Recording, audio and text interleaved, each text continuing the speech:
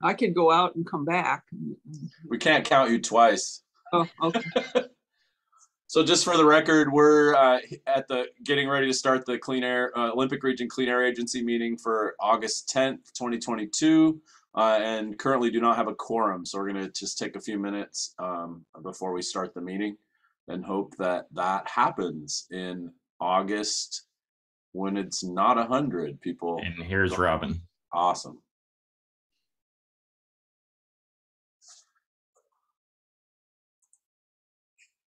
And I'll be back in 2 seconds.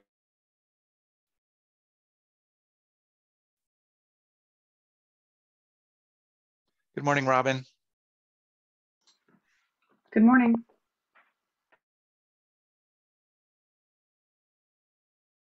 We're just waiting for Jim to return, and then we'll have a quorum. He can call us to order. Okay, sorry about that. The puppy demanded me to walk away. Good times. Okay, so Robin, you're here, and now we have a quorum. Yep. Okay, great. So I'm calling to order the August 10th, 2022 meeting of the Olympic Region Clean Air Agency. Good morning, everyone. We have a good agenda today, and we have a quorum of the board. So let's go ahead and do introductions for the record. I'll popcorn around the board, and then I'll go to Jeff Johnston to introduce the staff. So Jim Cooper from the City of Olympia. Greg Weatherton, Jefferson County Commissioner. Joan. Joan Cathy, City of Tumwater. Bill. Bill Peach, Cologne County Commissioner. Robin. Robin Vasquez, Lacey City Council. Great. I think that's the board I have. So I'll go to our Executive Director, Jeff Johnston, and have him introduce the staff. Okay, my name is Jeff Johnston, ORCAA Executive Director, and I'm very pleased to introduce a couple new names that you see popping up. A couple new ORCAA staff we have today. Nancy Wood-Sigland and Bryson Downs have recently joined the ORCAA team. Nancy on July 1 and Bryson on August 1st, two new compliance members of our team. So please join me in welcoming them to our ORCAA team. During the compliance update, Mike will give more information about them. But I just wanted to let you know about these new names that you're seeing, and I'll ask them to turn their cameras on a little bit later as well. But so in addition to Nancy and Bryson and myself, Debbie Moody, Office Manager, is here. Odell Hadley, our Senior Air Monitoring Specialist. Mark Gooden, Engineering Manager. Mike Schultz, Compliance Manager, sitting in today for Robert Moody. And Dan Nelson, our Communications Manager. And I think any ORCAA staff that I'm missing? I don't think so. Okay, let's go to Jeffrey and Mike.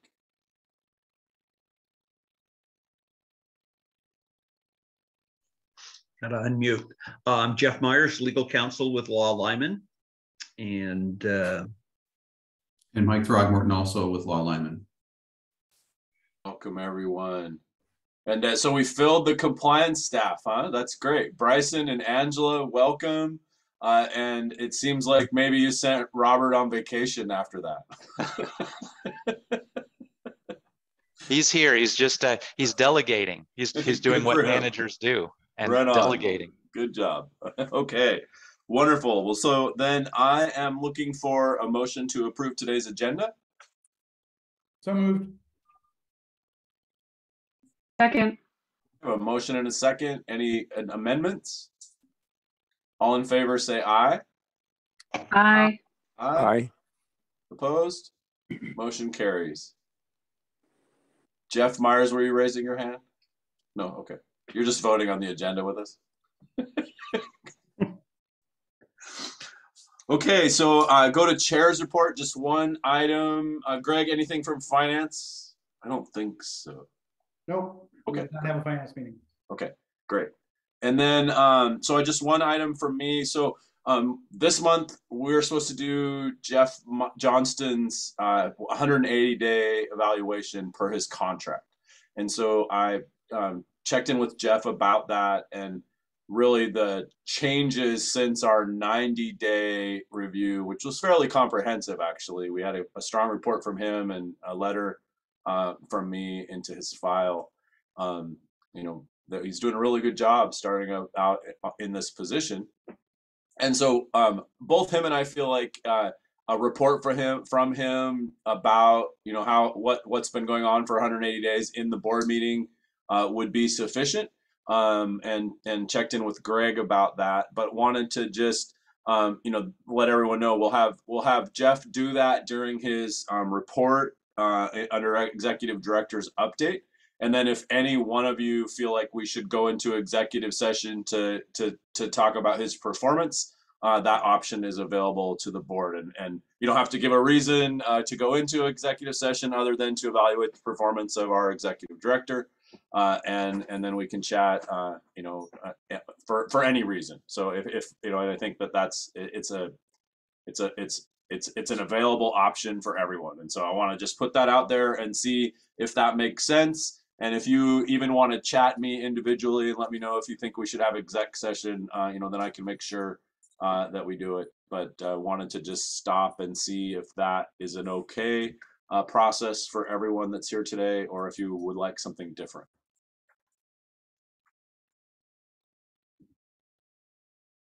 Joan and Robin and Bill, are you okay with that? I see Robin.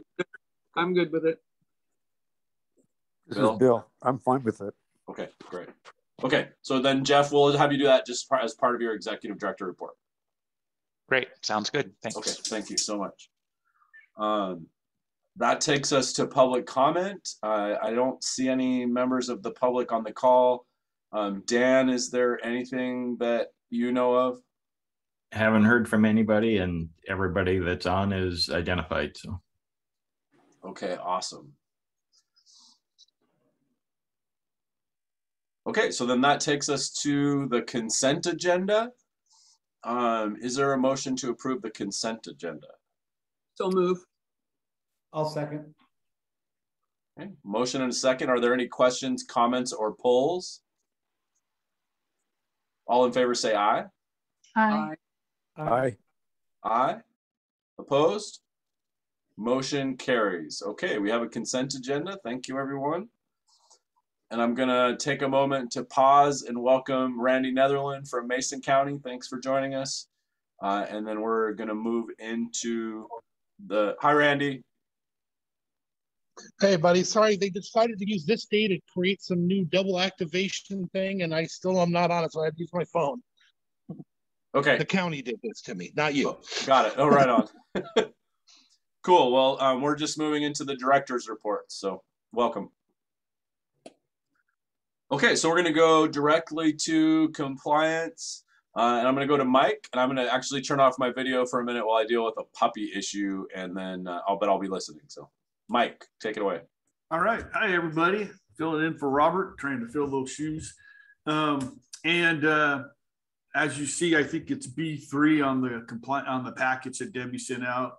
Got the typical compliance stuff with the complaints, violations, inspections. So I'll be happy to answer any questions with that if you have any. Aside from that, burn ban season's in throughout all of our region as of July. Every county has called the summer burn ban. And so that's kind of allowed us more time to do inspections and other things, and which we also met with Randy Collins. Robert and I did yesterday. He's the fire marshal from Mason County. He's new fire marshal there. He wanted to meet and kind of learn what ORCAA does. He's from California, brings a whole lot of experience to the firefighting realm. And so it was a really good meeting there. We talked a lot about how we can help each other and cooperation stuff. So that was really good. Good little reach out for us and for him to, come up with some things we can do together to help each other. And then the most important part is we are fully staffed from the compliance standpoint at this where we're at right now. Yes. As Jeff said, 2 new people. We had one of our better candidate polls we've ever had. I've been here almost 18 years, and very good candidate pool. And these people rose to the top for their various experience, very experienced in certain disciplines, and happy to have them aboard. They're already contributing, and I'm going to call on them to jump in and give a quick little synopsis of their experience. And I'll start with Nancy because she has been she's the long term of the two ones. She's been here like 5 weeks or something of the two of them. So Nancy, take it away. Can you guys hear me all right? Yes. Okay. Yes, we can. Yes. Just checking. I have a little background noise going on in this end of the office, so I might have to mute myself. I come from an industrial background with wood products industry of 25 years, where I managed air quality permits, water quality permits, trained folks. So I'm excited to join the team here at ORCAA. I've known Mike for probably the 18 years that he's been here, and some of the other folks as well. So anxious to keep moving forward. All right, wonderful. Yeah, she's been involved with some of our sources, so she knows them very well, and we'll utilize that expertise as often as we need to. Okay, Bryson, you want to tell us a little bit about yourself? Hi, I'm Bryson Downs. I worked with the asbestos abatement industry for about 8 years total. For about 4 years of that was actually in the field as a supervisor. So I'm here to assist ORCAA in their asbestos program as much as I can and share my expertise in that field. Yeah, welcome. And we've already had him out. He went out with me yesterday on a site and brings some good experience and some good insight into the work behind the asbestos part of it. So again, great experience. Good to have some good, well-rounded people, good personalities. We're happy that they're here. And that's the compliance report. If you have any questions, I will do my best to answer them. I'd like to I don't have any questions for Mike. So actually, maybe let's let folks, if anybody has any questions, and then I'd like to just say a few things before we jump into the engineering report. Okay. Okay, well, welcome again, Nancy and Bryson. It's great to have you on the team. It sounds like a great experience. We're glad you're here. Yes, we are very much so. Yes, yeah, we're very glad that they're here. And I just wanted to highlight the fact that ORCAA was down 2 inspectors for a period of time. Again, Nancy's been with us over a month, and so is quickly coming up to speed. Been spending a lot of time with Rob and other inspectors. But just wanted to highlight the fact that the agencies really came together. Folks were doing a lot of work to make sure that we got work done. Dan was doing a lot to respond to complaints. Just a lot of folks chimed in and pitched in while we were down some significant positions. So great to have Nancy and Bryson with us, and just wanted to acknowledge all the hard work that took place to get us here.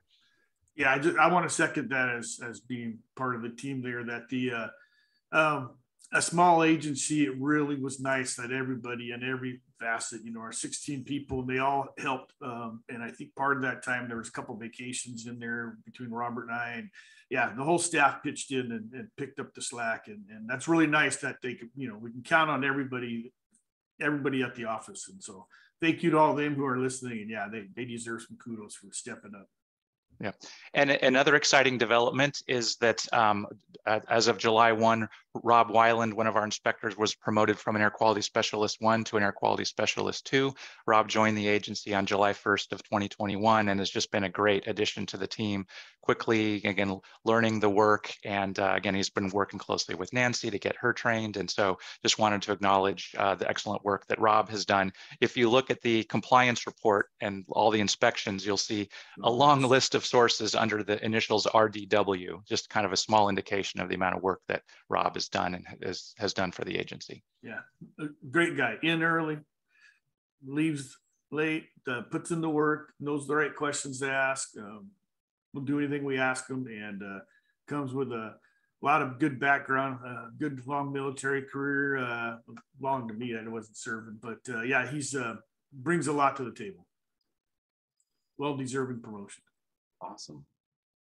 Those are great updates. It's great to have, what a great story of de-siloing the organization instantly. So I think that's a huge accomplishment to have everyone rally like that. So nice job, everyone. And thank you, Mike. Certainly.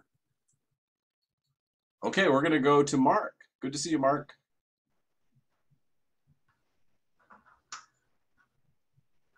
Good morning. Can you hear me? Yes. Good to see you too. And I will direct you to tab B4 in the board report, which summarizes the industrial and commercial construction permits throughout our region. And there's not any ones that I'd like to highlight this time, but I'd be happy to answer any questions that you may have. Over the last couple of months, the engineering team has been working on permits that are in the pipeline right now, and also doing a lot of business assistance activities, like going out and visiting some of these planned facilities, some of these facilities that have started various aspects of construction, but have not yet secured their permits. So operating in a business assistance mode to help guide them through the permitting process and actually just get their foot in the door with submitting an application. So much of our work has been dedicated to, over the last couple of months, to assisting businesses submitting an application and complying with the requirement in the Washington Clean Air Act to secure ORCAA's approval prior to construction.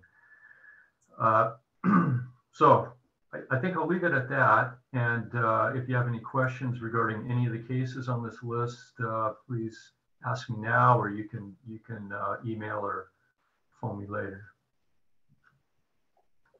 Great. Thank you, Mark. Any questions for Mark? My video keeps freezing. It's Comcastic. Okay. Well, this is Jeff. If I could just jump in and mention, so some of the sources Mark mentioned where we're working on business development include a couple of the sources up in Clallam County, Bill, that I know you and I chatted about a few months ago. So again, working with them to make sure that they have the resource, or that they have that we're chatting with them and that they know what they need from an ORCAA perspective in terms of moving forward with their with getting their facilities set up. Excellent. Thank you very much. Good stuff. Thank you for that addition. Anything else? Anything for Mark? Okay, Odell.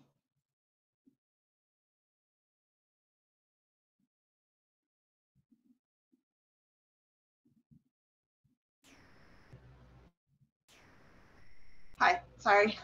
No worries. I was We're never to you by 10:20, so no worries. All right, yeah, I was caught a little unprepared, so I apologize.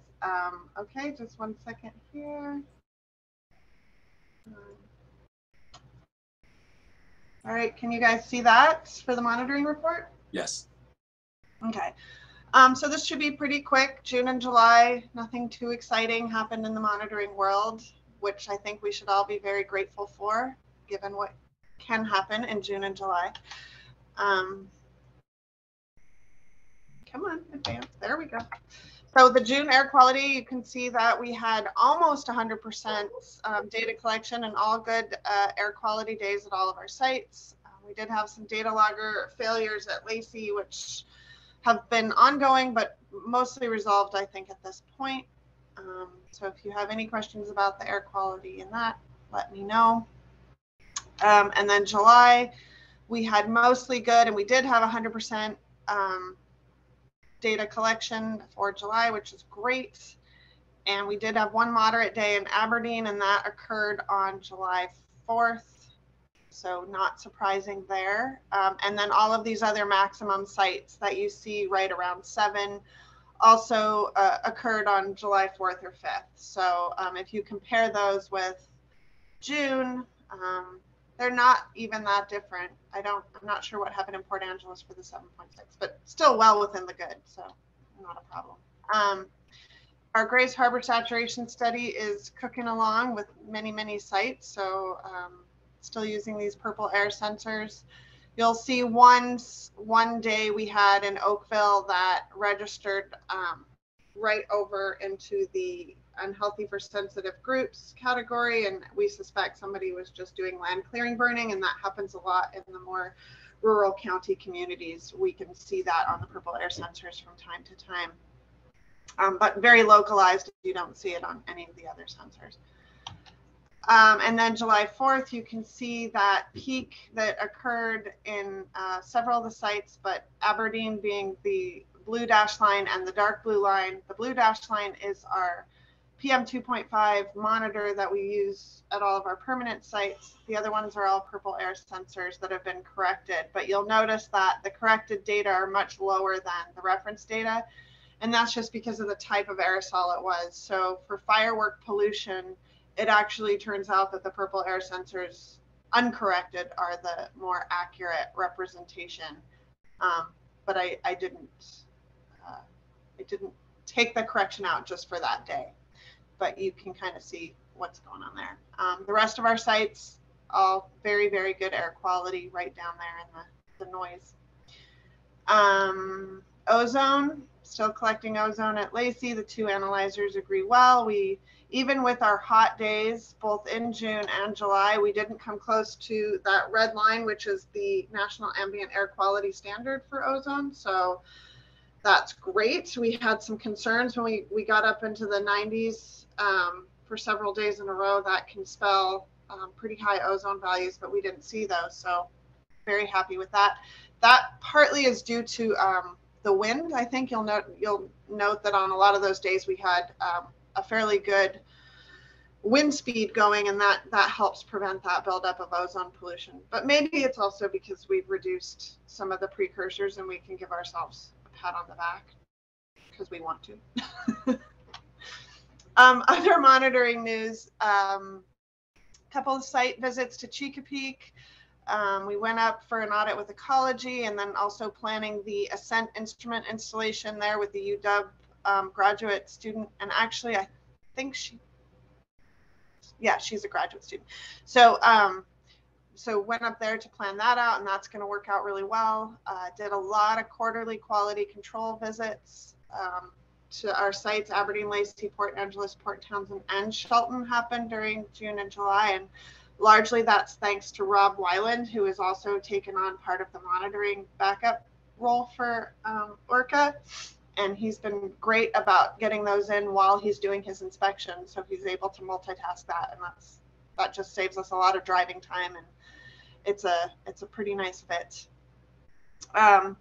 Been working with our Northwest air quality forecasters on the smoke blog. So if you guys have any questions about wildfires, or if you're curious about what's happening with smoke in Washington State, I encourage you to keep an eye on the Washington Smoke blog and follow that from time to time, because that's going to have the most updated information about wildfires in Washington State.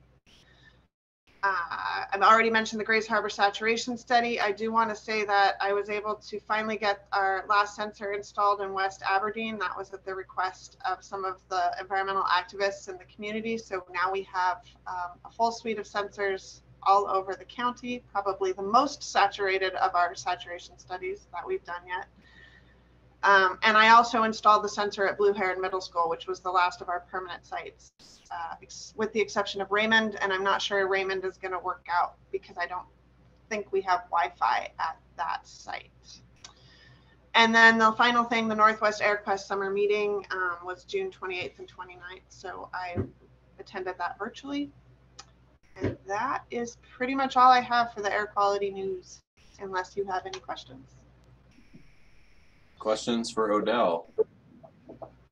Odell, just a quick one. I know you're working towards totally redoing the site at Chesapeake, and I wonder how that's working out with adding new equipment first. Like, is that messing up your timing of the project? No, I don't think so. So we're going to be adding that new equipment. Hopefully, I mean, I have to contact UW. They're still getting pieces, and it's always slower than you want.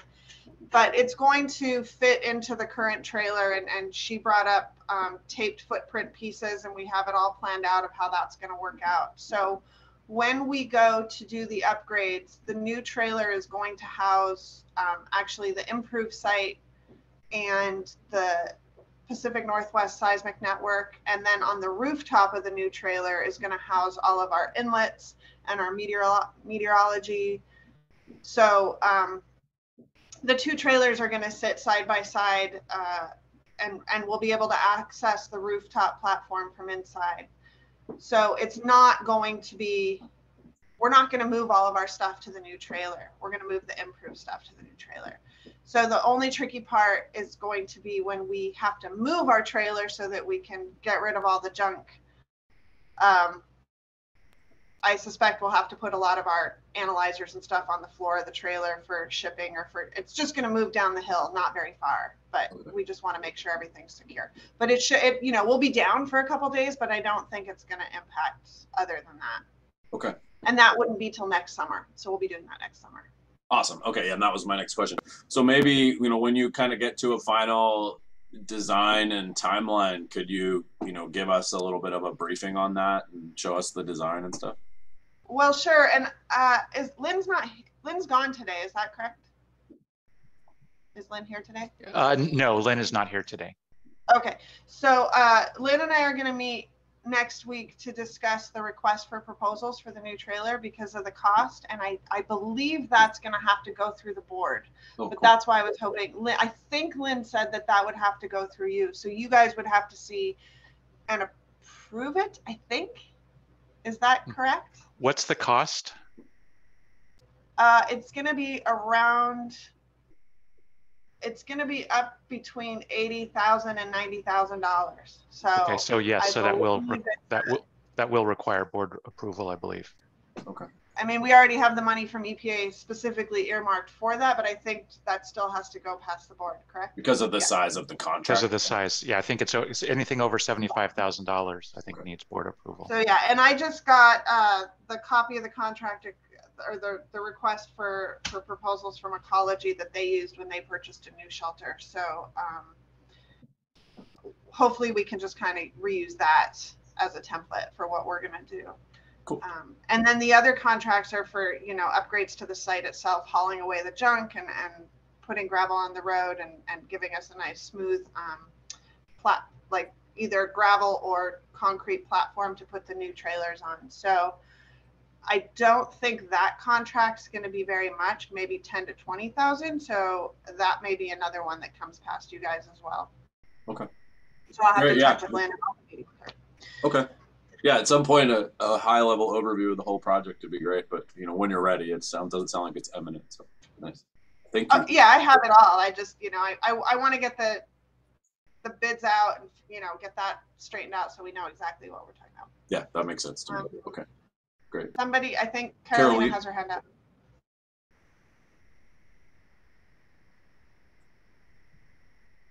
Carolina, you have your hand up. There you are.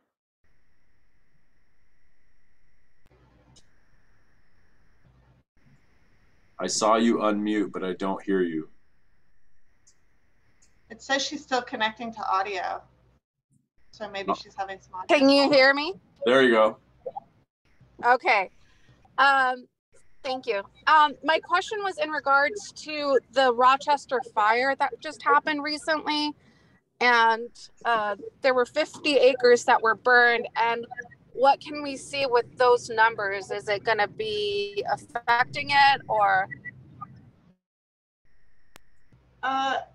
Do you have the dates of that fire? Somehow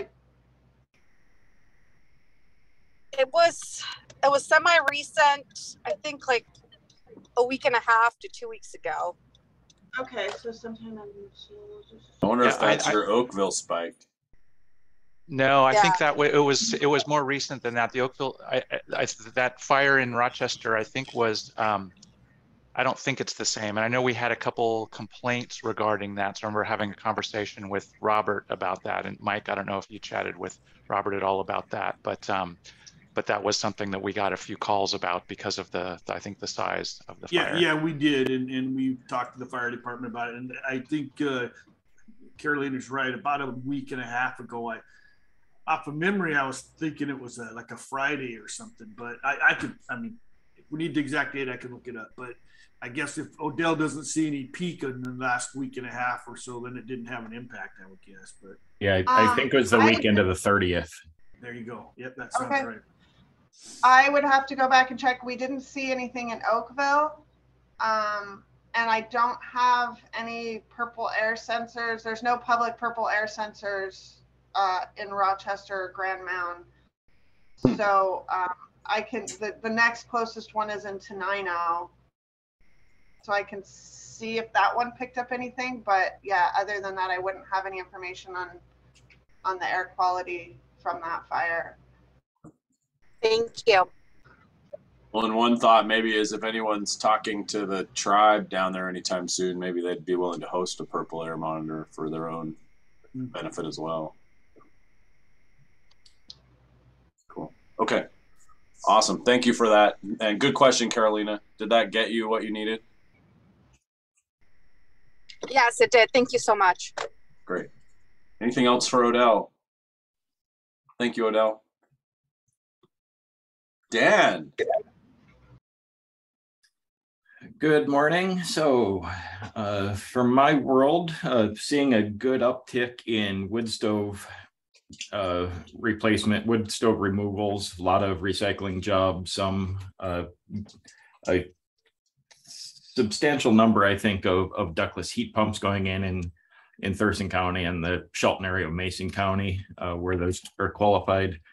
So we're seeing a good, in fact, I'm looking at a half dozen here on my desk to process, but yeah, that it sounds like most of the equipment backlog has been caught up. So we're not waiting on new equipment for installs as much as we're waiting for labor and time to be able to get those new products into the houses now. So that seems to be the limiting factor, is that the installers are just having still having a tough time keeping bodies in the shop or in the process of getting that work done. So a good employment opportunity for you if you know anybody in the HVAC world that's looking to change jobs.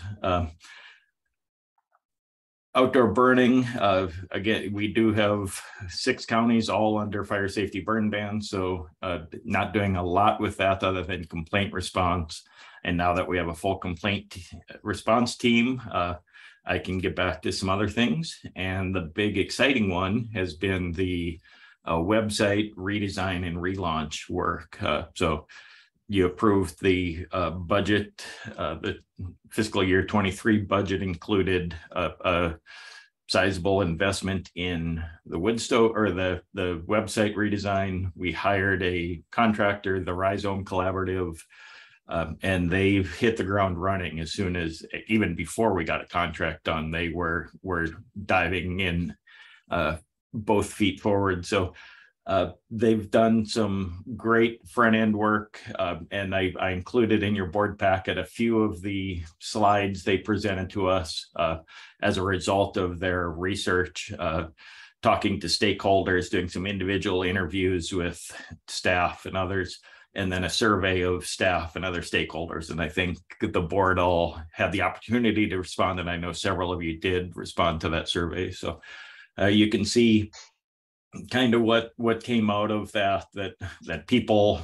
want to see the website be organized, efficient, informative, helpful, attractive, easy to use, and engaging. I think some of the most pertinent stuff is some of the success metrics that came out. If we stop getting phone calls from people saying, where do I find this, or how do I do X, Y, or Z? So if we can make it easier to get people to the appropriate places on the website, that would be helpful. And then the other big thing that came out of the research was we have, and we knew this, we have some huge deficiencies in integration of our database. So we have online forms to make it easy for residents and businesses to get the information they need to submit the forms they need to submit. But on our end, we had a disconnect between the website database and our core agency database. So we have currently a process where frequently a lot of our digital forms have to be printed out and that information re-entered into our core database. So we're going from digital to analog to digital, and frequently then back to analog as well. So it goes into a paper file, because that's still our practice. So we have come up, the Rhizome Collaborative came up with some great tool options as a add-on and an addendum to our contract, where they can restructure our online forms and database and map our database, our online database, to the fields within our existing database. So we'll be able to integrate better. So we just worked out an addendum to the contract and got that signed. So a few thousand, I think 6,000 extra, but that 6,000 investment now will save incredible, probably 10 times that down the road. And by doing it now, we can do it for substantially less and integrate it into the redesign work. So, and one of the key factors of that is Rhizome can code it and create the form fields and form factors, so that down the road, our staff then can create new forms and integrate them ourselves. So it's basically laying the groundwork now to save a lot of time, energy, and cost down the road. So again, really exciting. This is a great company to work with.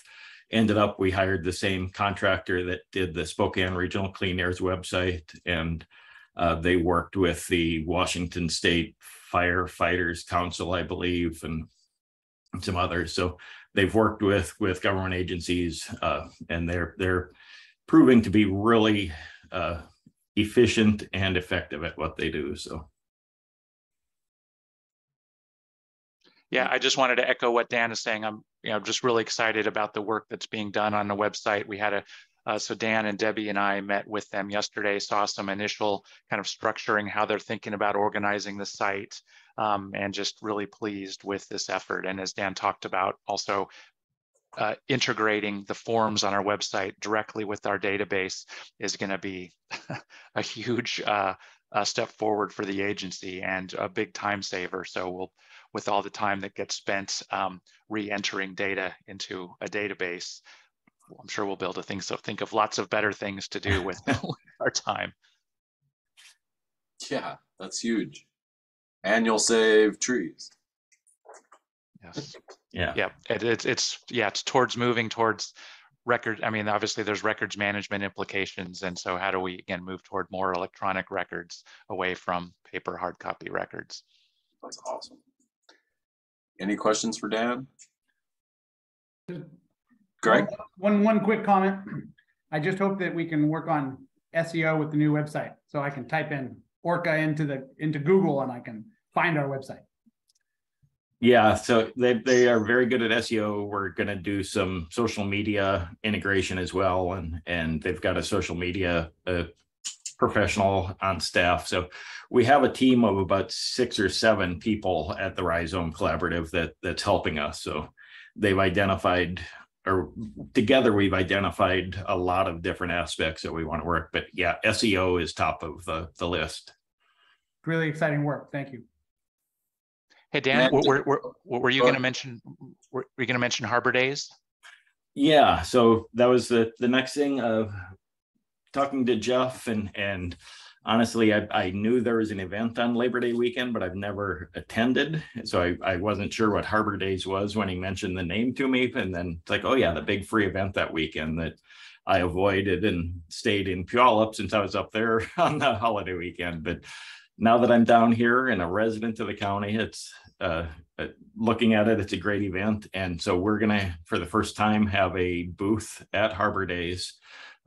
We've worked with staff and got people signed up to staff that booth Friday night, as well as Saturday and Sunday during the whole run of the show. So swing by. We'll be just a basic 10x10 booth out at the plaza, I think it's called, at the far end over by the farmers market. And where there's several other nonprofits and agencies out there, a lot of water quality and fish and sound folks. So we'll be good match with our neighbors, and yeah, it should be a good way to get our face out in front of the local community and have some fun talking, and a great way to get our new employees out there too. I think Nancy is definitely signed up. We'll make sure we get Bryson out there if we can, can get away from his new family member.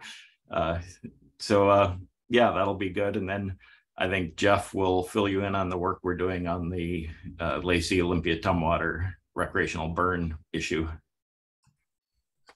Oh, that's awesome, Dan. When you're talking, I had a vision of us having a little boat downwind from the tugboat races with a purple air monitor in it. that would be informative, I think. Maybe it really would. Find a drone and have it fly around right in front of them or behind them.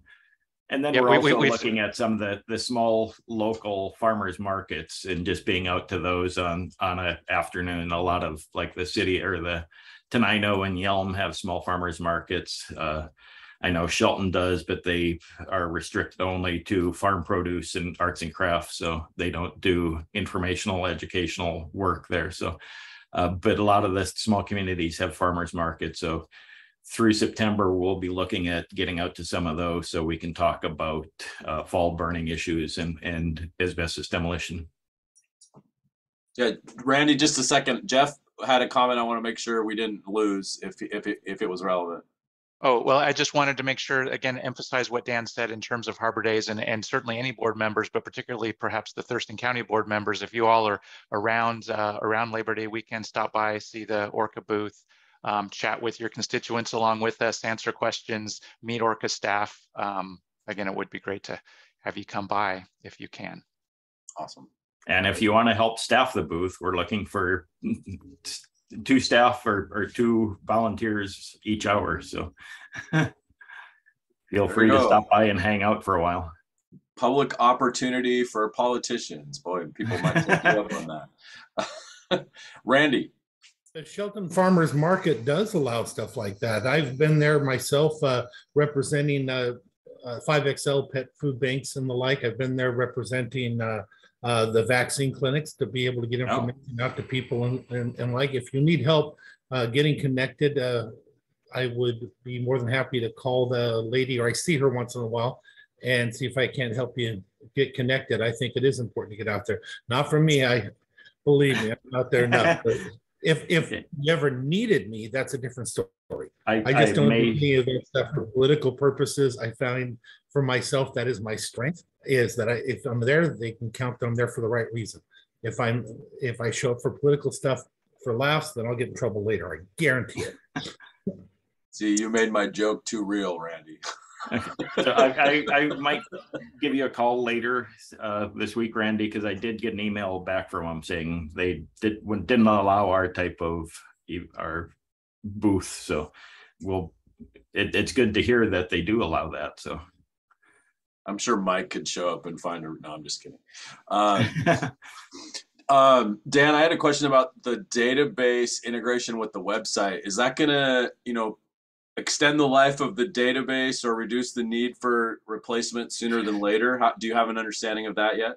It won't affect the need to replace the database. And it's really, so our core database is really 2 components when we talk about it. The back end, where the data resides, is a SQL database. So that's a modern repository site. The problem is the front end is the input side is access. And so that's where the problems lay, and the need for replacement lies on that end. So because our back end is SQL and our website databases are in SQL, that's why we can map those. So we're doing it from the back end instead of the front end integration. That's fascinating. Okay, interesting. I did not know that detail, so thank you. So the database project remains a high priority, and so it's something that I'm looking at launching in the coming months. But it's but yeah, so this will this doesn't really do anything in terms of extending the life, or I mean, it will significantly streamline ORCAA's efforts, but it doesn't really do anything related to extending the life of or extending the life of the database. Right. So yeah, and I say for folks that don't do data, just my analogy would be, you know, you have a really sophisticated back end where the data lives, but the interface that our staff are using is like Windows 95. Yeah, and that's almost literally what it is. That's Yeah. how old Access is. So. Cool. Well, we'll keep an eye on that, and when I think there's a lot on our plate, but when the timing is right, we should get to that. So, okay, thank you, Dan. And then quick, Jeff, before I turn it over to you, I just want to make sure Randy and Carolina are in the loop on what we talked about at the beginning of the meeting around your evaluation. So we're supposed to do a 180-day check-in with Jeff, and that's this month. And so when I talked to Jeff and Greg, you know, business is very similar to what it was at our 90-day review. We were supposed to do an informal, and we did generate a letter for his file talking about the stellar review that we gave him. And so he's going to update us, and if anybody on the board, he's going to update us now during his report on the high level of the document he included in the packet. And if any of you would like to go into executive session for any reason, you know, that's our prerogative as we evaluate the performance of our one employee. So let me know either, you know, when he's done or in the chat, and we can have executive session if anyone needs it. And then we all agreed that that was okay at the beginning of the meeting before you two joined. So does that make sense? And any concerns with that process? No concerns. Okay. Thank you. Awesome. Okay, thanks. Take it away, Jeff. Okay, well, thanks everybody. So first I'll just go through the updates I was gonna go through for the just executive director updates, and then I'll circle back and give you some more high level thoughts on my first 6 months with the agency. So first, before jumping to my updates, a few things I wanted to pass along from Lynn from the Administrative Services Manager update. Lynn is on leave a lot of this week, so glad that she's doing that. And so I said I'd pass along a few updates. First, an update on ORCAA payroll processing. So we have successfully transitioned from Thurston County to ADP. This was a lot of work for Lynn, a lot of stress, frankly, but everything is done and everything working fine. We made that transition as of July 1, and everybody got paid at the end of July as expected. So it all went well. But Lynn did want me to specifically mention again the support. I think, you know, from ORCAA's inception in 1968, we've been with Thurston County for our payroll support. So for more than 50 years, really appreciate the support from the county on that. But it was time, you know, for financial reasons to look elsewhere. And so, but very excited that that transition has happened and that Lynn can focus on some other things. One of the other things that she's focused on is she did in the last week complete the fiscal year 22 year end. And so there will be a finance committee meeting in September where she will present that, and we'll talk more about that at the September board meeting. But just very quickly, the agency did end up in very good shape. There was, we're putting almost $178,000 back into our general fund, primarily due to more than expected fines and penalties. There was also some vacancy savings from a couple positions being vacant for a while. But anyway, so more money to invest in things like the database and other investments that we need to make. So good news there. Other thing Lynn wanted me to mention is we do still have one vacant space in our building. As she mentioned, probably back in May or June, we had a couple tenants who were leaving. We did quickly rent the small space, but we do have one of our bigger spaces, 935 square feet available, that we've got it on Craigslist and a variety of other places. So Dan, do you think you could put the link for maybe the Craigslist link in the chat for folks? I can do that, and it's also Great. on our homepage. Yep. And we just renewed again, but yeah, I'll share that. It's also on, I think it's called LoopNet, which is, I think this Zillow commercial side and a couple other sites. So, but certainly if you have any leads, know anybody who's looking for some nice office space on the west side of Olympia, have them look at our space or have them talk to Lynn or myself. Okay, the other thing, another thing I'll mention, as of August 1st, Debbie and team sent out almost 700 invoices to our registered and AOP sources. So a lot of effort that goes into that in July. Those all went out, and actually the payments are rolling in. We've already gotten close to 80, I think, have already come back in. So more than 10% already paid, but that's a big effort in July every year. So I wanted to acknowledge that. There's been a lot of focus on hiring, and we already talked about Nancy and Bryson having them part of the team. We also brought in a part-time building and grounds maintenance technician in July. So that position, part-time position for the agency had been vacant for quite a while. But so we hired a gentleman named Dave Nelson, not Dan Nelson, Dave Nelson. He comes to ORCAA with a broad range of relevant experience. He managed a facility known as the Pilgrim Firs Conference Center up in Port Orchard for 12 years. So lots of maintenance and landscaping experience. Also, he's a substitute teacher in Tumwater, Olympia, and Tenino school districts. So since joining us in July, Dave has been really busy, primarily on the outside, getting the ORCAA grounds in shape, and then soon be changing his focus to sort of working on just little things around the building, nothing super pressing, just routine maintenance and upkeep. But again, it's really nice to have Dave on board and have somebody in that position. So when we do have things that need his attention, we've got somebody to work on them. And also in the hiring realm, as you probably remember, the fiscal year 23 budget included funds for a 17th position, a record specialist. So I've been working with Debbie to get that position description done, and we're hoping to get that out for recruitment probably next week. So let's see, we've already talked about the web update. Jeff, just real quick, before you go Yes. too far, on the facilities staff member, because we haven't been around, have we been able to do the landscaping upgrades to Fran's picnic area? And if so, did we send her pictures?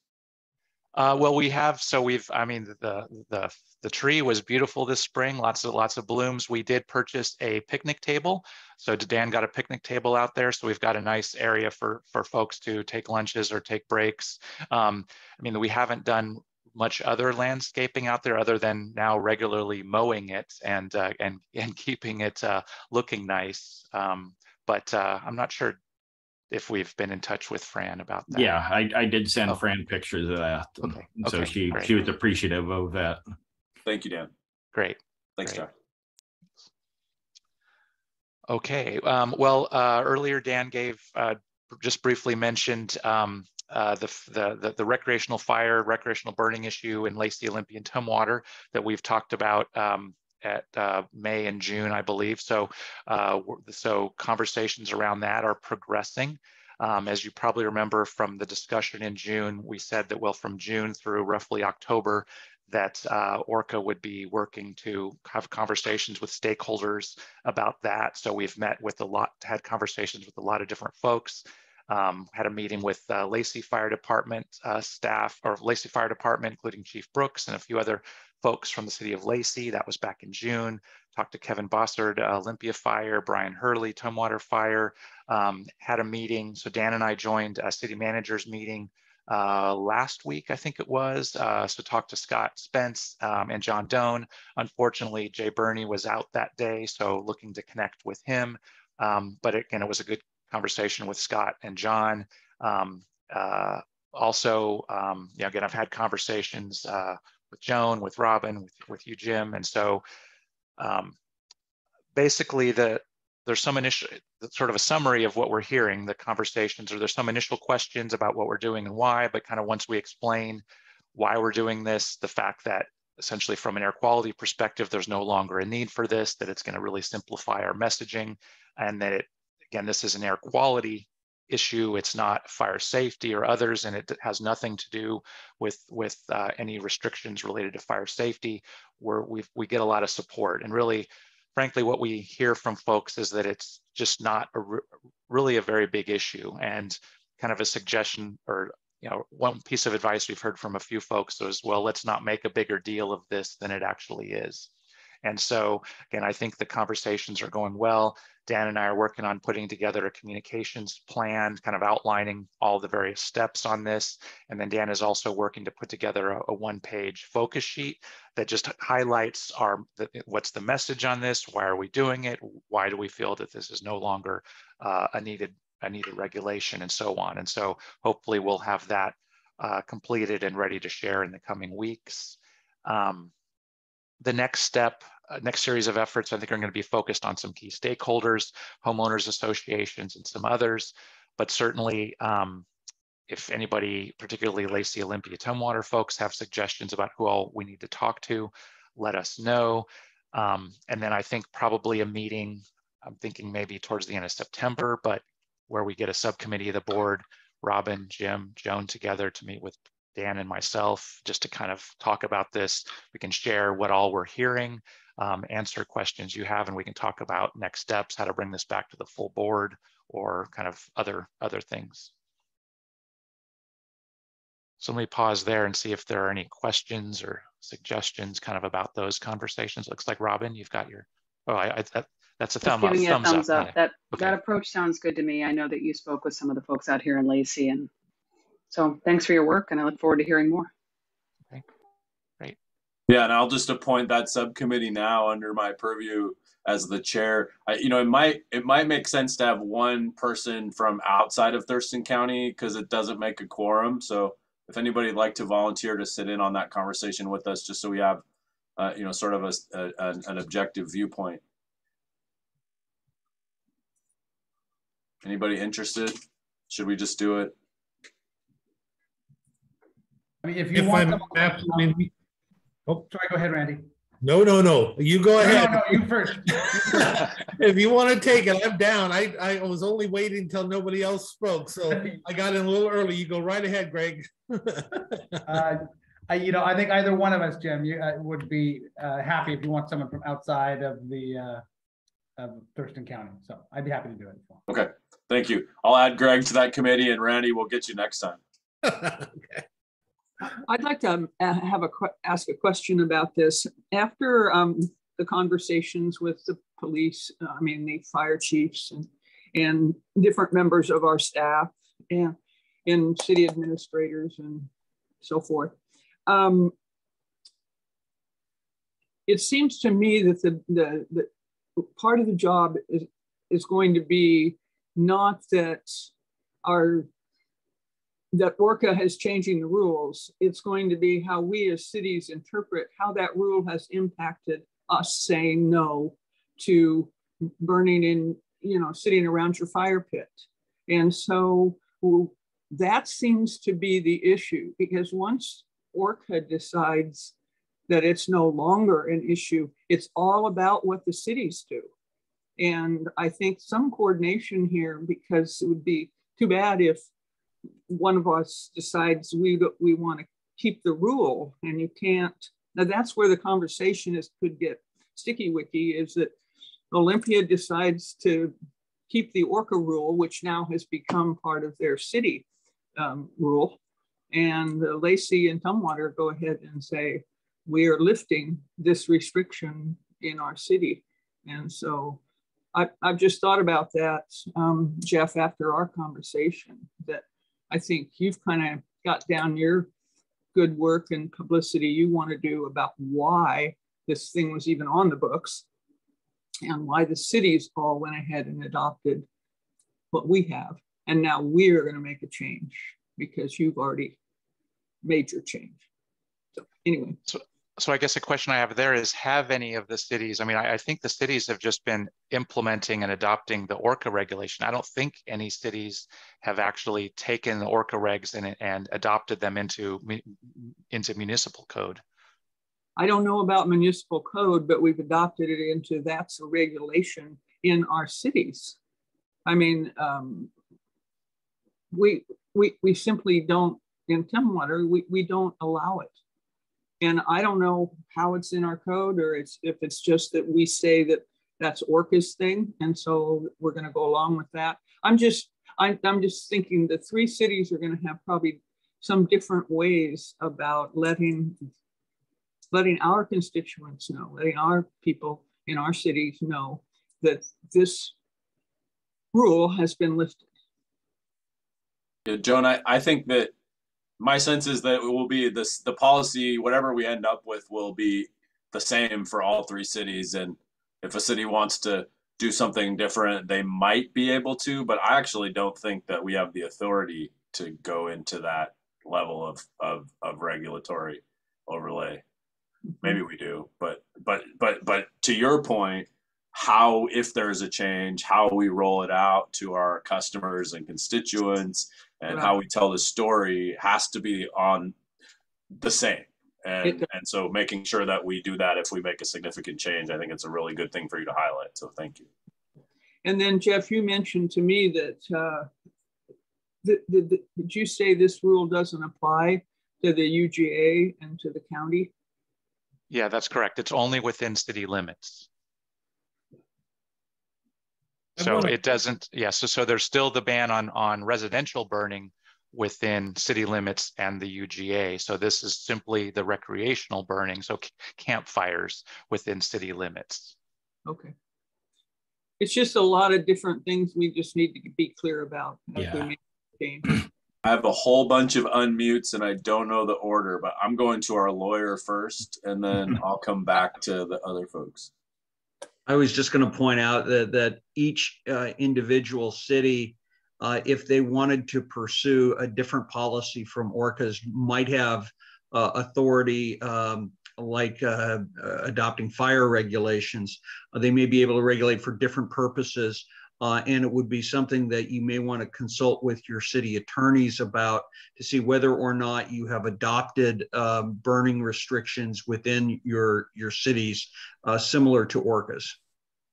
Yeah, so like for reasons other than air quality. Okay. Oh, and there is questions as to whether the police powers for cities, whether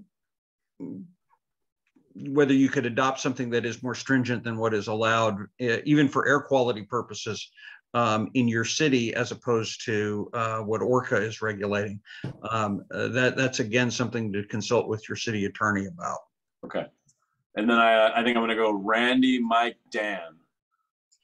So I myself, I just want to point out, in my opinion, how the cities handle it is up to them. The question that's going to be before us is whether or not we continue to have a rule amongst ourselves that we enforce as a rule amongst ourselves. And it's up to them to decide if they want to continue to have the rule or not. If they already have it in their code, it's up to them to remove it, not up to us. We just are talking about our work, our job, and the enforcement we intend to do or not do. I don't want to get confused other than that, because we do not have the authority to change their municipal codes or whatever. It's completely up to them, their responsibility and their decision. Thank you, Randy. Mike?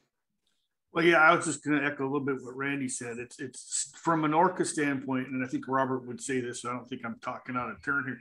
It's strictly an air quality issue. It's not a fire danger issue. It's the air quality. Every other city in our region, even the big cities, Port Angeles, whatever, the campfires are allowed. It's just those 3 cities, Olympia, Lacey, Tumwater, for what reasons were said before, because of the SIP and the EPA, trying to get the numbers down, which they've come down.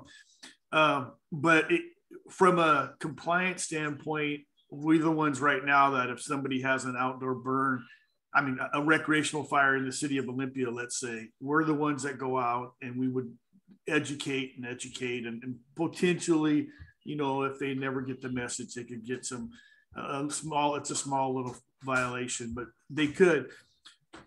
If ORCAA lifts this from the regulation from an air quality standpoint, and then basically all the cities in ORCAA's region are under the same umbrella that way, it wouldn't affect the urban growth areas. Again, you can still only have a campfire. You can't have more than that. You can't do a brush fire and, recreation. But the message would be a lot easier if the three cities, Olympia, Lacey, Tumwater, did the same thing, whatever it was. If two, and I think Joan was kind of alluding to that, if two of them say, okay, we allow campfires, and one of them says we don't, I mean, like Randy said, they have that right internally, but people are still, because for 30 years they've come to ORCAA about it, ORCAA is still going to be on that phone list of saying, hey, what's going on? We would say, you know, we're not involved in it. It's a city issue, but it would be best from a communication standpoint and just a resource standpoint on our part if the three cities were in line with whatever decision was made. And that's all I got to say there. Thank you for that, Mike. Dan?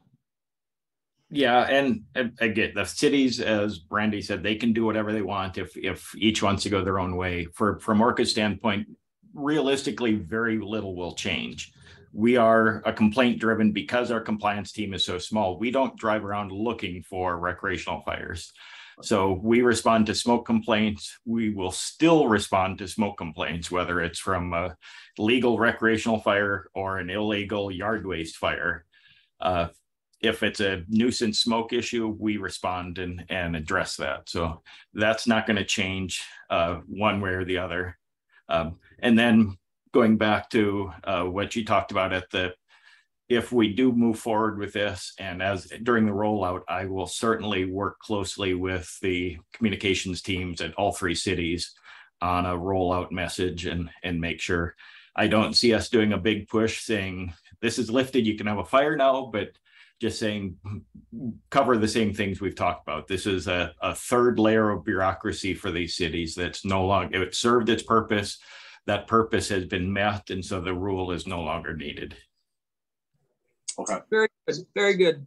Thank you for the conversation around this. Yeah, thanks, Joan. I wanted to go back to you anyway because I want to make sure you got what you needed because we just started riffing off of your question. So yeah, no, it's very good. That's what I wanted to talk about and hear what Randy? everybody had to say or how they'd handle it. So now the three of us know what we need to work on. Right. Randy? Thanks. Yes, we have, just to clarify, we only have two options there in front of us. As members of our organization, all those entities, we still need to have all the hearings that we're going to do, all the ways of handling, because they all have a right to have an impact on the decisions that we make. So we need them to be informed for that purpose so they can inform us. If we choose to make an action that takes away our regulation of such a thing, we need to inform them also that we no longer will be holding up that practice, so that it's up to them to decide what they're going to do after that. But I think we just are simply have those two steps. Great. Thank you. Thank you, Randy. So I just want to maybe make a request. For me, it's hard to remember some of the details of this from one conversation to another. And so Dan, could you pull together like a one page that's really kind of infographic about the current situation as it applies to Thurston County, UGA versus city law versus ORCAA law, so that we can see it in one place for this conversation? Absolutely. Yeah, that's a great idea. So I do have, as Jeff mentioned, we do have a communications plan we've been refining. I do have the focus sheet draft ready. So we just need to refine that. But having a graphic of, again, I view this as a third level. So we've got the State Clean Air Act and restrictions on things like prohibited burnings and burn barrels, that's statewide. Then there's prohibitions on yard waste burning and land clearing burning in cities and urban growth areas and in non-UGA counties like Grays Harbor, cities over 10,000, I think. And then just in Lacey, Olympia, Tumwater, unique to the state, we have this prohibition on recreational fires. So again, if you have a residence in downtown Seattle and you meet fire code, you can have a recreational fire. If you're in downtown Spokane, same thing. Some cities in Eastern Washington, and I've been trying to research municipal codes. Some of the cities that I've heard anecdotally that had prohibitions on recreational fires actually don't. For instance, city of Stillicum, Fran frequently told us her city of Stillicum banned recreational fires. That's not the case. They just have strict fire safety protocol. So I think it's a 15-foot setback from any structure, fence, building, trees. And so that alone prohibits most residences from having a fire just by having those fire safety prohibitions. But I think somewhere in Colville County, there's maybe it's the city of Colville itself has a permanent fire safety recreational fire burn, just because they've seen so much wildfire over the years. So that's some of the research I've been doing. But yeah, so having that third layer, removing that, as Mike said, then would make it easier if we're just talking cities and urban growth areas, and then unincorporated county, instead of having unincorporated county, cities and urban growth areas, and then the 3 cities. So, and the fire departments that we've talked to have been very supportive of that, of streamlining the messaging, streamlining the bureaucracy. It just makes it easier for all of us.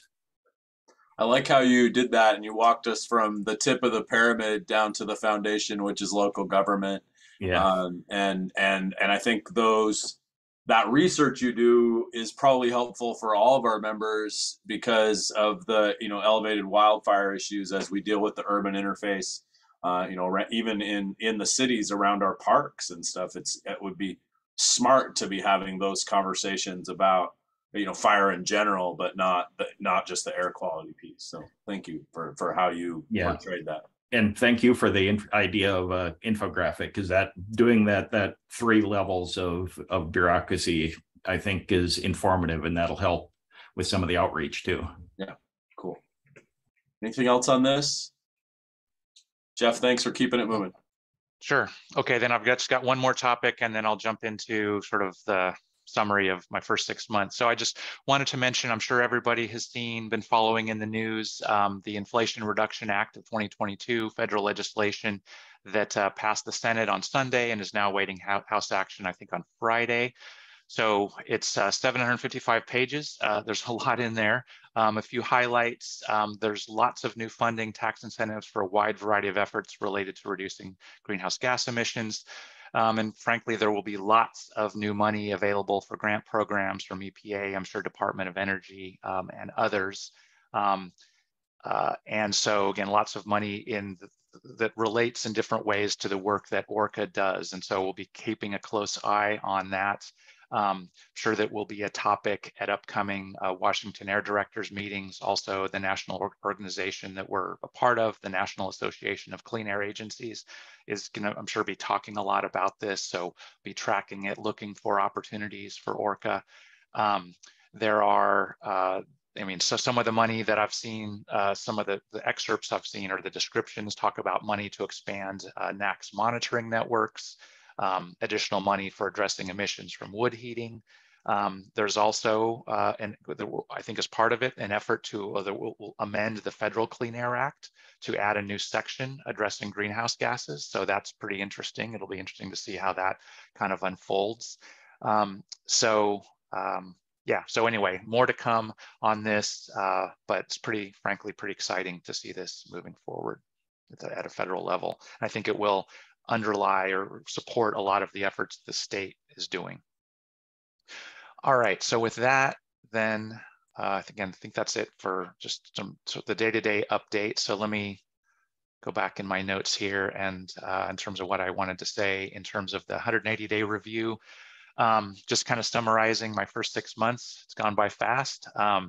But I feel like it's been very busy and very productive, been focused on a lot of different things. Hiring has been a key focus.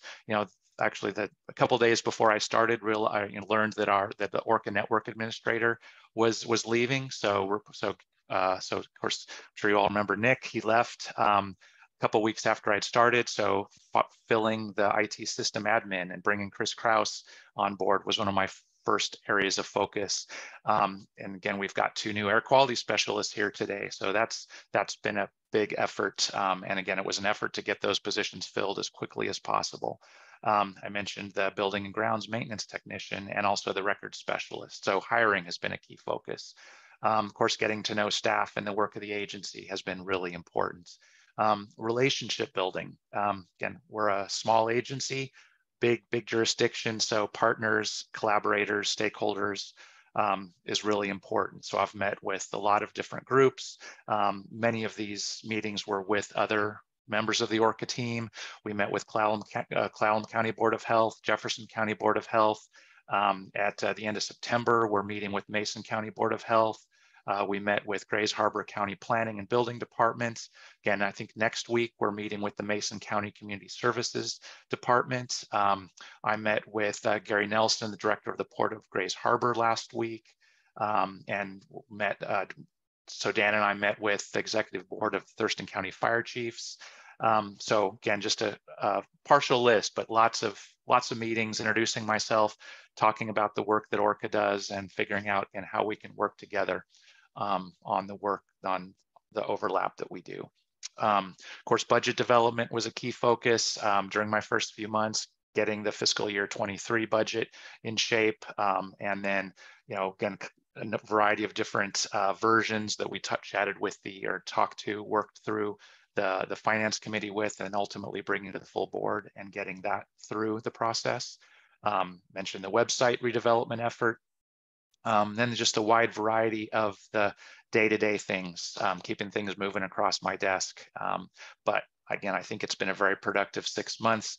Feel very energized about the work I'm doing, really liking, again, it's a great team. And I just want to emphasize that it really has been a team effort. I mean, I've listed a lot of things here, and very few of them have I done on my own.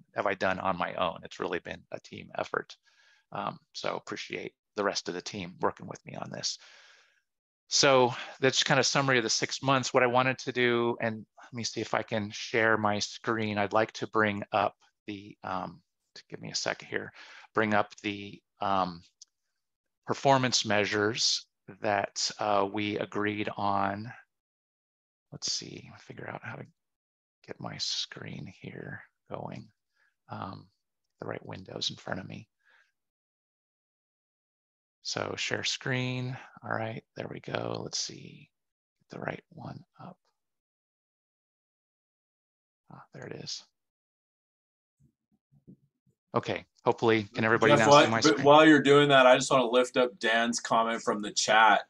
To deal with that kind of turnover in your first 6 months and get it filled, that's something we didn't put in these.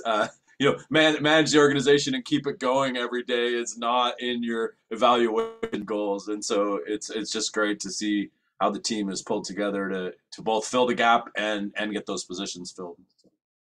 Great, thanks. So so what I've got, which you should see on your screen, are the performance measures that we agreed to, I think, in April. And so first one is strategic plan. That is something, actually I talked with Jim about this, and because of other priorities, because of hiring, because of all the other things that I've talked about and that I'll talk about here in just a minute, I'm not as far along as I had hoped to be on the strategic plan, and I've kind of put this off. And I'm hoping, I've had a few conversations with some facilitators who we might work with, but I had hoped to by now to be further along. And I think this is just going to have to wait in my mind until a little bit later. Again, I'm hoping to be able to kick this off perhaps later this fall. But in terms of whether or not it'll be, sort of where it will be in the start of the next fiscal year, we'll just have to see. It does remain a priority. I mean, for a variety of reasons, but one of the reasons is, I was talking about the Inflation Reduction Act and all the opportunities that we're probably going to have. I mean, frankly, having a clear directive strategic plan helping us prioritize and figure out this is something that we need to prioritize because of grant opportunities or whatever, having a strategic plan to guide our work will be very helpful in that. So this remains a priority. It's just because of other things I haven't gotten as far as I'd hoped on it. Next thing is is that big enough? Do folks need me to make it bigger? Not hearing, so I'll just leave it as it is. It's in the packet too, right, Jeff? We can see it in the packet. Yes, it is. Yeah. Yep. So agency performance management, I've been working, so I've developed a performance development plan process, again, based largely on my experience with the state. So developed an ORCAA form and a template for that of working with, so I've got those completed for the engineering manager and compliance manager, and they're now working on them for their staff. And so my goal is to have these completed for the entire agency by later this year or early 2023. So I think we're well on the way on that item. Salary survey, this is something I'm working on now. I've had conversations with a couple consultants to work with on this. And this is something we'll need to get complete, have this done by early 2023 so that we can build the results into the budget planning for next fiscal year. And so again, this is something that I want to kick off and get going here in the next weeks and months. So that's a salary survey is a key focus right now, but I'm particularly excited about one of the consultants that I've talked to on this. Of course, the budget development, item number 4, I think is pretty much done. As we talked about a few minutes ago. And also I think item number 5, relationship building and outreach, is something that, again, making good strides on, having a lot of conversations with folks. I'm always open to suggestions about, hey, Jeff, you need to meet with so-and-so, or, so please send me your suggestions about who I need to be talking to. Had a good conversation with Randy a few weeks ago. And so from that, the result is, again, on the agenda for the September Mason County Board of Health meeting, and also meeting with the Community Services program, meeting with Kel Rowan and her team. So again, I think things are going well there. And so then, there's other things. We talked about the hiring. Hey, Jeff. Yep. Carolina has her hand up. You might not be able to see it because of your screen share. Sorry. Yes. Good. Go ahead, Carolina. I could have waited till the end. Thank you, Jim, though. Yeah, I just had a question about the salary survey, and I think it's great that you're doing it. It really is. My question is the goal, the timeline of it. I wonder if it's too ambitious, and I understand trying to get it into the budget, but the consultants that you've been speaking with, have they laid out like an estimate on the timeline of it? I know Thurston County is doing the same right now, and our timelines have just grown over the period. So I'm just wondering if it's something that consultants have assured you. Thanks. Then that's a great question, and that's definitely something I'm looking at. And so yes, the 2 firms that I've spoke to and that I do have firm proposals from, it's roughly a 3-month process. So once we kind of sign the contract and get moving, of course, there'll be a process for them to gather information, and then they'll do some analysis. But the timeline is definitely something I'm looking at. And in fact, I think I got the name of the firm doing the Thurston County effort from Jim. I think you passed that along. And in fact, that firm, so I did exchange a few emails with her, but they wouldn't be able to start it until January, which then wouldn't complete in time. But so if we can do this in time for budget development for next year, great. But that's a good point, Carolina. I don't see it as a deal breaker. Again, the important part is to find the right firm to do this work with us. And so if it's going to take a little bit longer to do the right work, then that's fine. Then that's just a decision I think that I'll have to make.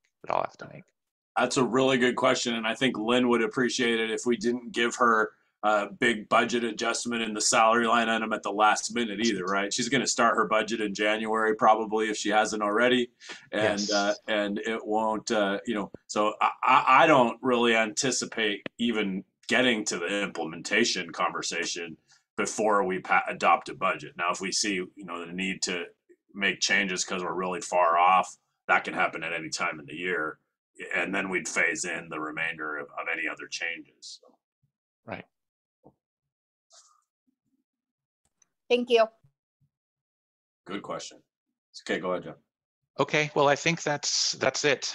So just kind of where things stand on my performance measures that we had agreed to. Again, I feel really good about where things are. The only thing that I think that where need to push out a little bit further is the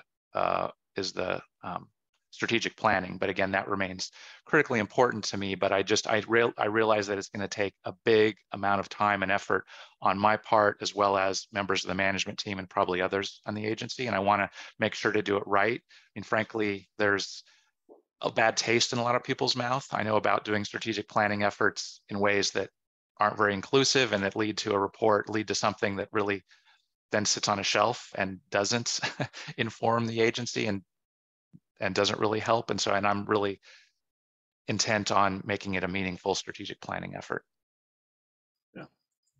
Yeah, and that's what Jeff and I talked about too, is like it's important to do and do it right, but it's not mission critical today or tomorrow. But we need it. So we'll continue to figure out how it fits into the timeline, and the workload of being a new director is big. So I want to, before we open it up for any comments or questions, I want to just lift up a couple of the 2 comments from management team in the chat so I can get them into the record. That office morale has increased as well. Jeff has been doing a great job. We really appreciate him and his hard work. I second these comments. Jeff brings strong leadership, organizational skills, and ideas to ORCAA. Very glad to have him leading us. And that reflects my feeling as a board member as well. So just want to see questions, comments for our director 6 months in. I'll just, add on to the attaboys. I mean, when you have management staff coming out unsolicited like that, that means a lot. And every step of the way, I've really approved of your path, Jeff. So really appreciate your work so far and being so proactive and outreach to Jefferson County as well as the other municipalities. So yeah, love what I'm seeing. Great. Thank you, Greg. Go ahead. You've got a lot of goals in the next year, right? A lot of things to try to get done to support the organization. And this is not meant to put you on the spot. I'm just curious if there was one more thing that you had the capacity to do, whether it's staff or money or time, what would be one more thing that you'd like to accomplish? And maybe it could be a goal for 2024. It's a great question. I mean, I think, in my mind, it's the strategic planning effort, because I think, that needs to be, is hopefully will then guide me and the agency on where do we need to be looking at putting our efforts and our priorities and our focus.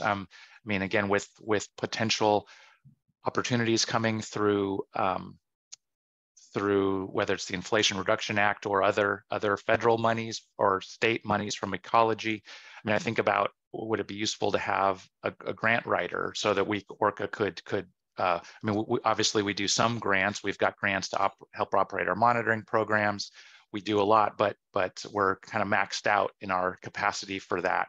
I know Mark Gooden has a lot of thoughts about grants that we could apply for. He made a suggestion the other day that having somebody who's focused on like an energy expert, that could help with our consult with our permittees, because energy efficiency is really important, and that will help them reduce not only criteria pollutant emissions but also greenhouse gas emissions. And so that's why there's a variety of things that are kind of out there, but in terms of so I'd have a hard time coming up with just one, Robin, but I think the ability to have a really good, really useful strategic plan that's been co-developed by the board and staff that we can all look to help prioritize our work and where we're going to put our efforts will be really helpful. It's okay to have a list too. That's good. Fine. That was a good list too. Great question. Anything else, Joan? Well, Jeff, you and I talked just recently, and I told you how glad I was that you were here and tooted your horn about some of your skills and just how you go about your business. And everyone has different leadership styles, and I really appreciate yours.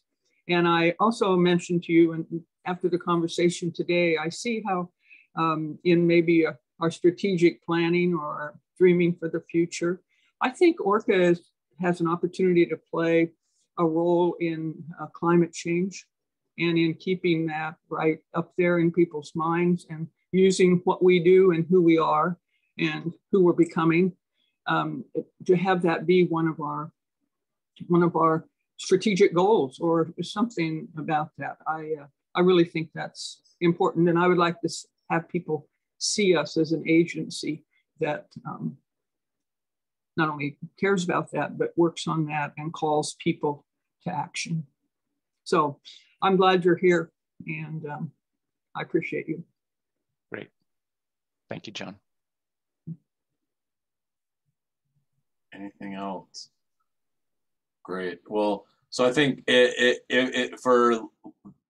there are no other words on this, and I don't have any requests for executive session, then I would say that Jeff's 180-day review has been concluded in this meeting. And if he's okay with that as process, we'll move forward to, and he's nodding for anyone listening, that we'll move forward to our next checkpoint, which is his 11-month review, kind of coming into a full year. So that will be something we do in January, and Greg and I will put our heads together to kind of make sure we have that be a little bit more formal and include the staff as well in the conversation to make sure everyone has a voice. And then one sort of operational consideration in that is that Jeff and I will also work on kind of bringing an updated contract format around his 1 year too. So we wanted to improve that language greatly and differently than previous contracts in our negotiations, and that was something that him and I agreed on that we would do around the 1 year mark. So him and I will work with Jeff to, it won't change the substance a lot, but really kind of make it a little more streamlined and an easier document for everybody to hold each other accountable to. So Jeff, any final words on that?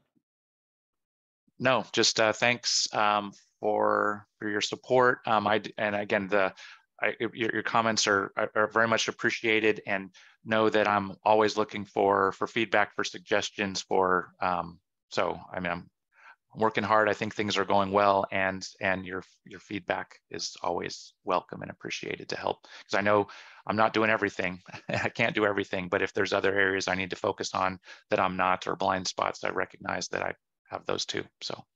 Cool. Well, we made a double length probationary period essentially with the 90 and 180-day review, and you excelled. So I don't think there's anything I need to do other than say you're permanent, man. So I hope you're planning on being here for a long time. So. I am indeed. Thank you. Anything else, executive director wise, before we move to close the meeting? Oh yes. Yes. I want to hand it off to Jeff Myers. He can give a bit of an update on where we are with a couple of legal matters. And then Jim, I thought it might be helpful, maybe you and I walk folks through the board work plan, talk about what we've got coming up at agendas and future meetings. Would that be helpful for folks to? I don't know. I don't know if we need to do that as part of our board meeting, but I would just ask that board members take a look at that work plan that was included in the packet. And then if there's additional things that you would like to see on the upcoming agendas, additional topics, by all means, let me and Debbie know. I did notice that one thing we were missing from that work plan is in September, we will have a hearing on a rule change for Rule 1-11 and 1-12, which is just basically adopting the federal and state regulations by reference. So that's will be a minor kind of administrative hearing issue. So that'll be on the September agenda. Okay. Yeah, thanks for putting that in the packet. I think it's always nice for folks to have that in front of them. So if anyone has any comments, just send them to Jeff. Yeah. Okay, Jeffrey. Okay. Just a couple of quick updates regarding the pending litigation. This has to do with authority for new source review and notice of construction approvals, who gets to issue those. The lawsuit that we have been involved in directly was brought by 350 Seattle and several other environmental groups in King County Superior Court, was dismissed this spring for lack of standing. The 350 Seattle appealed that to the Court of Appeals. Their appeal has now been fully briefed.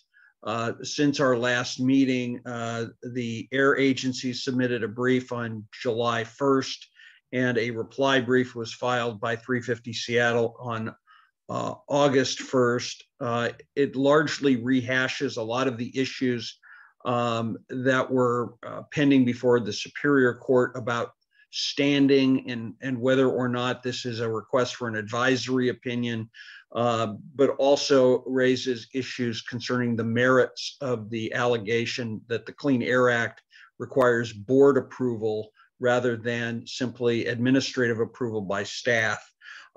We do not yet have a date for oral argument before the Court of Appeals. That is the next step in that process. A very similar issue is also pending before a different division of the Court of Appeals.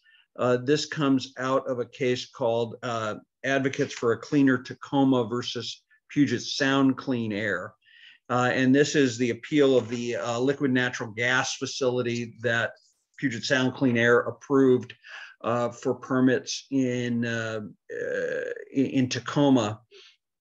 And the Puyallup tribe filed a brief as an appellant, again, making the same argument that the board has to approve and that it's invalid to approve a permit at the administrative level. So they're arguing that this specific permit is ultra virus and therefore unauthorized and invalid. This doesn't have the standing problems that the 350 Seattle litigation had that resulted in that case being dismissed. So I think the issue is ripe and it's squarely presented on the merits.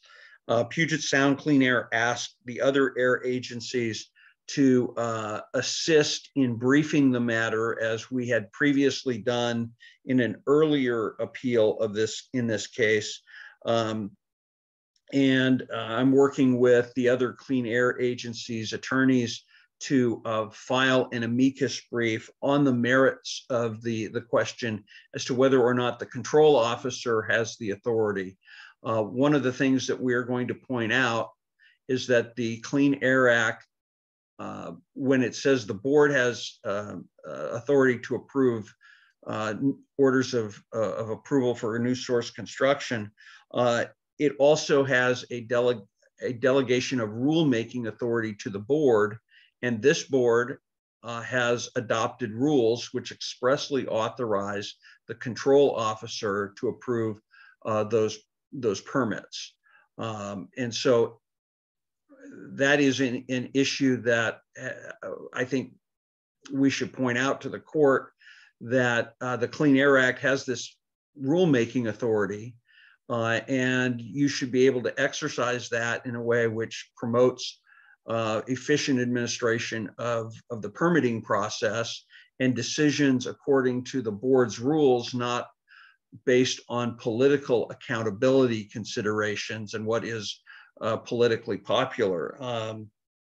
So that's the scope of what we're working on with the other air agencies. Northwest Clean Air is taking the lead on drafting that. We hope that we're going to have a draft brief, hopefully by the end of the month. So that's kind of the status of things. In case you were wondering where the litigation was, in the next step for both of these cases is conclusion of the briefing and oral argument in the Court of Appeals. I think the 350 Seattle case may get to go first just because the briefing is already done there. So I'm thinking probably the December or early 2023 timeframe for Court of Appeals arguments, and then we're at least 6 to 8 months out from decision. Great, good update. And there we are. Regardless of how you feel about natural gas, this is about function of board decision making. That's our issue, and we'll let Puget Sound Clean Air decide the merits of their permits, right, just like they would let us decide the merits of ours. And we appreciate that. I'm sure they do as well. Great.